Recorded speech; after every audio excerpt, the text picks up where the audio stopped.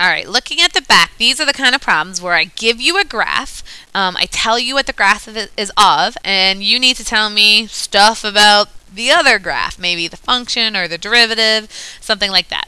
So let's look at the first one. Here they're telling me this is the graph of f prime of x. So when I look at this, this is the derivative. These are a bunch of slope values. You can almost think of it like this is the slope axis. These are no longer y's, these are slope values. All right, and we want to know on what function is, on what interval is the function increasing? So let's think about this. We can go back to my little chart that I made that I know you guys all love. Right, and I said, if the function is increasing, which is what we want to know, that means the first derivative needs to be positive. Okay, and what I'm looking at here is the first derivative. Positive values are above the x-axis. Negative values are below the x-axis.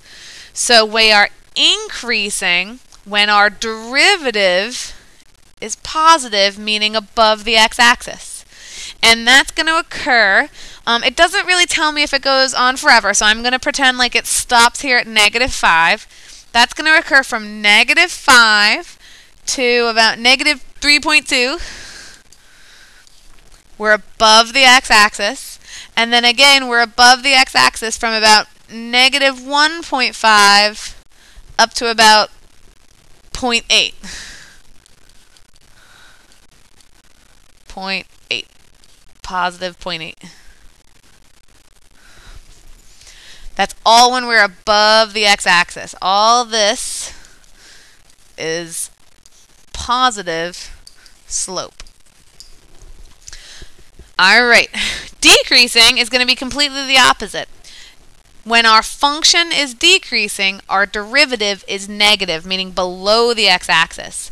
So that occurs in between here, which we said was -3.2 to about -1.5, and it occurs after that 0.8 all the way until the end, about -6. So about 0.8 all the way to about +6.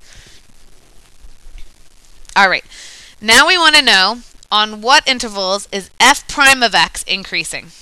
So this is f prime of x. And increasing literally means going up from left to right. So we are talking about what we are looking at, and we want to know when is what we're looking at going up from left to right. Okay, so it's going up from about here until there, and it's going up from about -4 until -6. So f prime of x, what we're looking at, is increasing from about -2.5 to about 0, and then again from about +4 to 6. All right, now they want us to say, all right, now where is our function concave up? Our function, and then I'm kind of skipping over the decreasing for a second because these two are tied together.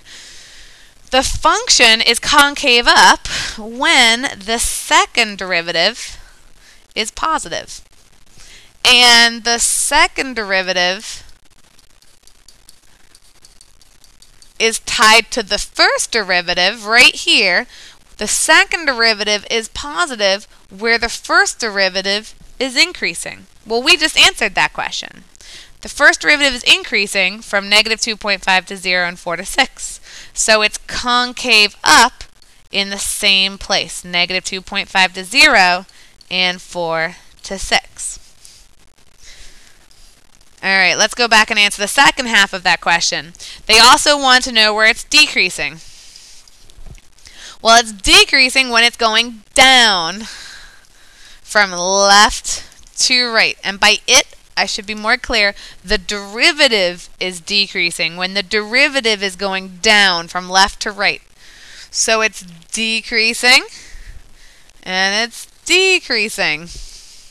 So we're going to say from negative 5 to about negative 2.5. And again from 0 to about 4. Just like before, the second derivative is negative, which is concave down, when the first derivative is decreasing, which we just answered. So the same answer, negative 5 to negative 2.5 and 0 to 4. All right. Now they go ahead and ask, on what interval is the first derivative concave up? When is the first derivative concave up?